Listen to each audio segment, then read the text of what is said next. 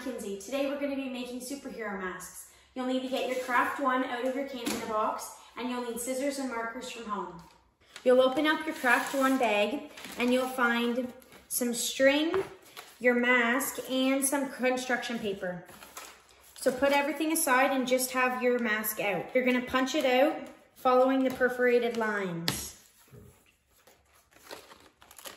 And you're going to punch out the where you look out and also where the string's going to go.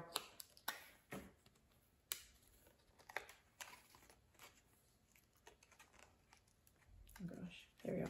And it should look something like this. Your mask might be different from mine. Now you're ready to decorate your mask. So use your markers or your crayons and decorate it. And if you want to use some construction paper to make it 3D, you can do that too.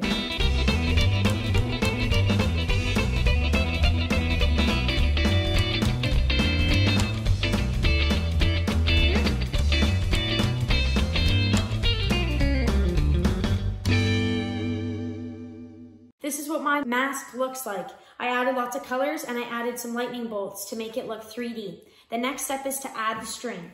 So you're gonna measure it around your head, and if you need to cut some off like I do, use your scissors and cut it to size. If you need some help, make sure you ask an adult. You're gonna put it through one of the holes on the side and you're gonna tie a knot so it can stay. Thanks for making superhero masks with me. This is what mine looks like. See you next time.